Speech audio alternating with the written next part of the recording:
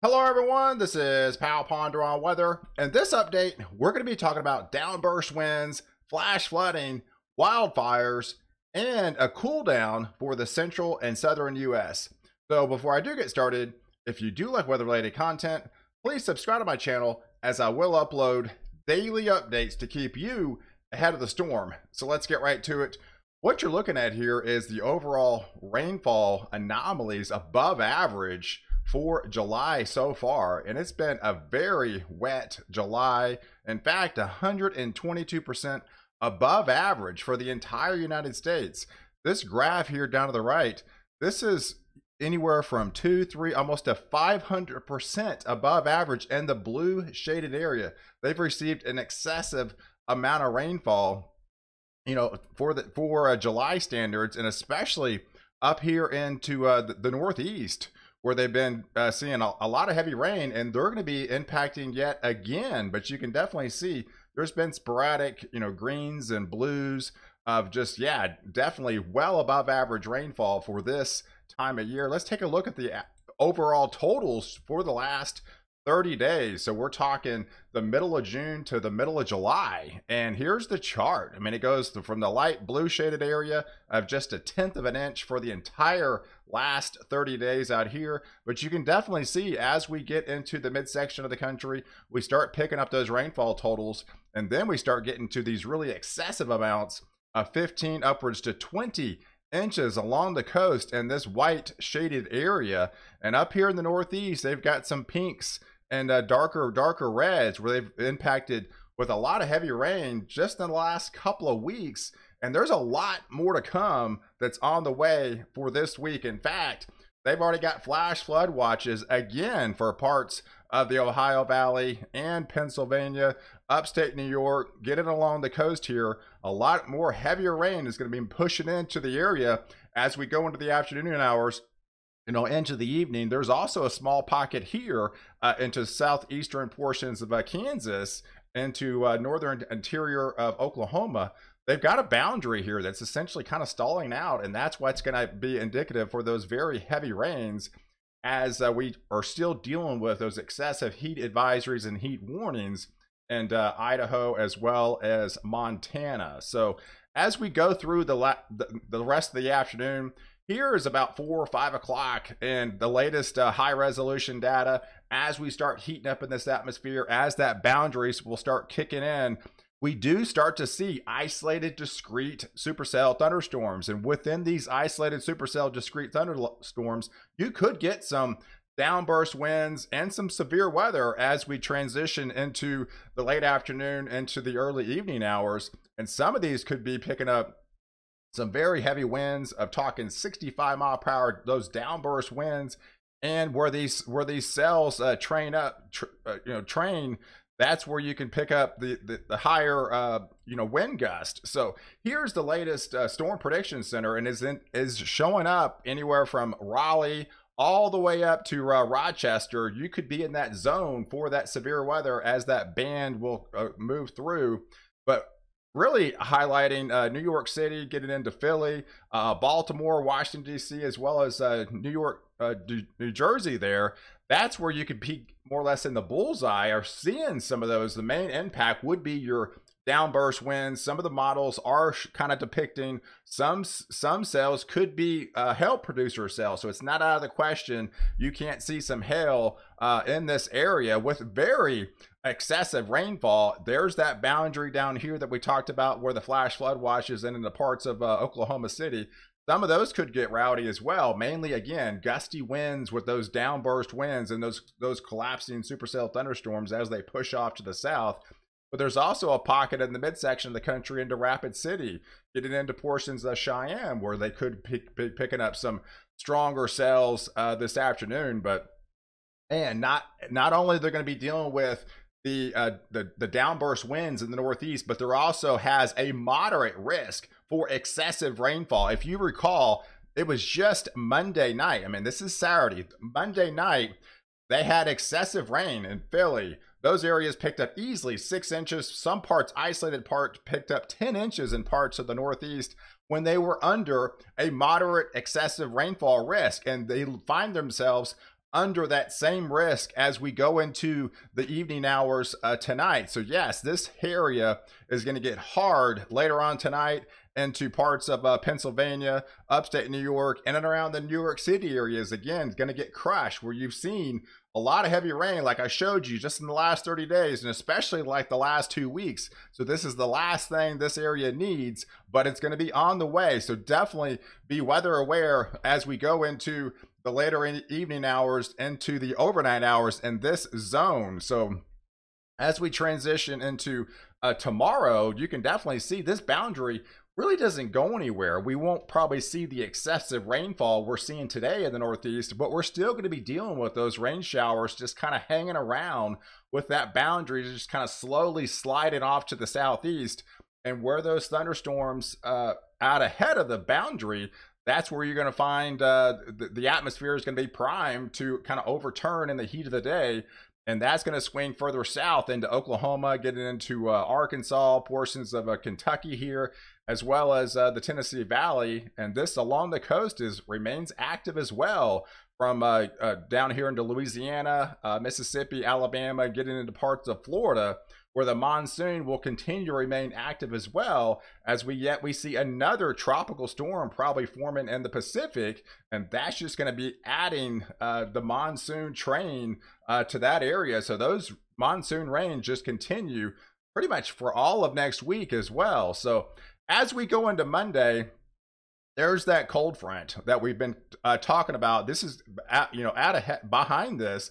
This is going to bring some almost chilly air for July standards, anywhere from 10, 15 upwards to 20 degrees below average temperatures at times. But out ahead of it, they're going to be dealing with some heavier rains start entering North Texas, Dallas, East Texas. So I do expect some very heavy rain setting up on, especially as you go into Monday afternoon when that cold front arrives, going into the Monday evening hours. But there's the boundary. This finally pushes off the coast of the Northeast, so they will get somewhat of a reprieve from the rain.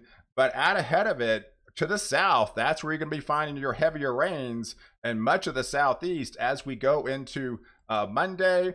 And with that cold front, as it kind of slows down, yes, the Weather Prediction Center has already highlighted a slight risk for excessive rainfall in and around North Texas, East Texas, as we go into the day on Monday. So with that slow moving cold front, it is going to bring excessive rainfall totals to that area, and right along that zone, you could be picking up some marginal risk of heavier rains in much of the Southeast, and that'll get into the South Carolina as well as North Carolina. And you can actually see the monsoon not just picking on Arizona and New Mexico. Now it's actually lifting a little bit further north into Utah as well as Nevada. So those rains will spread further north as we go through the week with the monsoon. And the main impact, look at these dew points. I mean, you got to have the dew points are just basically the amount of moisture in the atmosphere. So when you see dew points in the 40s and 30s, that's where they've been getting the wildfires, and that's where they've been going to be continuing to get the wildfires out here, and a lot of smoke. And a lot of this smoke is actually going to be blowing over Montana, and that's actually going to be filtering into parts of the Dakotas, and could actually start getting some of this smoke into the central U.S. as we go throughout the week. With these wildfires are going to continue to remain prevalent.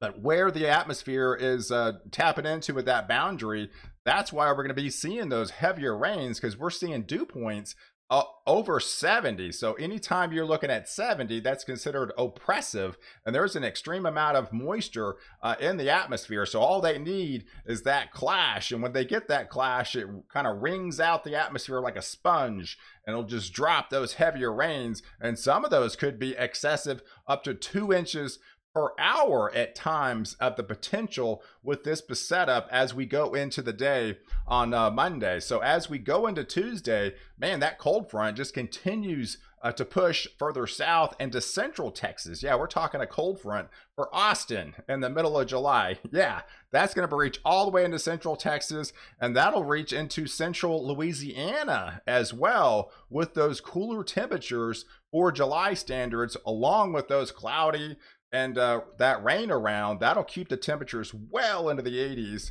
All the way down to the south, you can definitely see where the temperatures could lie by the time we get into Tuesday, July the 20th.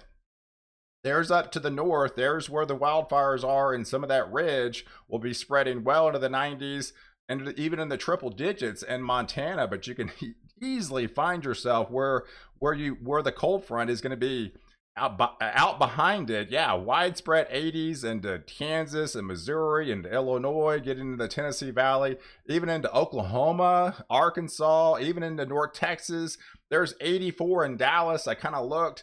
The record low high for the day on Tuesday is 82 back in 1954. So we're talking, yeah, I mean, it's not out of the question, depending on how many clouds and how much rain you're able to get on Tuesday, that we could find ourselves in Dallas breaking a potential, record high low, something that, they haven't seen in that area, for that day in over 50-60 years. So this is definitely some cooler air and almost chilly air for July standards, and it will come with a good amount of rain. And so yes, it just depends on how much rain. If they see any like peaks of sun, obviously that'll bump up the temperature within that time frame. So but yeah, definitely easily widespread 80s for much of the south and southeast as we go into the day on Tuesday.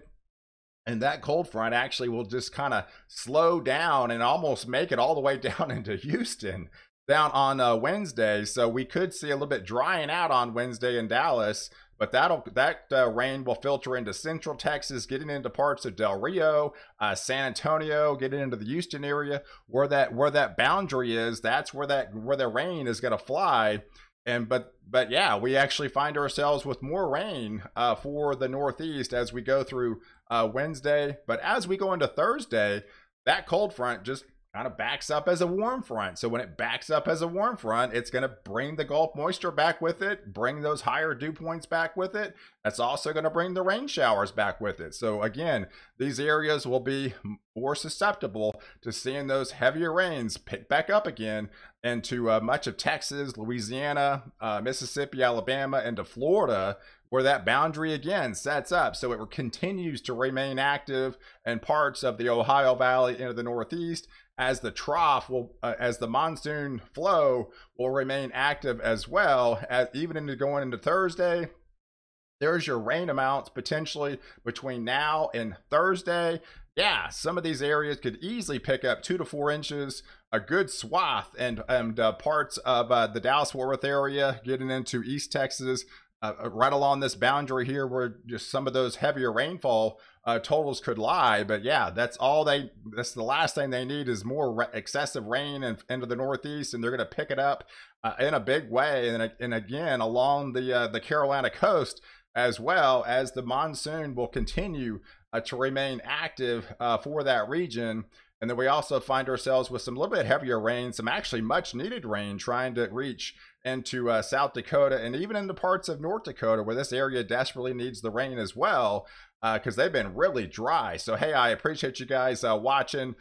Do like this video. Actually check out the 2 videos at the end screen here, the La Nina watch. That'll kind of give you an idea of what may be to come for fall, potentially going into the winter months, with now currently under a La Nina watch. And also Hurricane Felicia, watch that video to kind of give you an update on what's happening in the tropics and what might be to come over the next week or 2. So I appreciate you guys watching. Do like this video. Definitely leave your comments below, and don't forget to subscribe to my channel to catch the latest update where I protect you before and after the storm.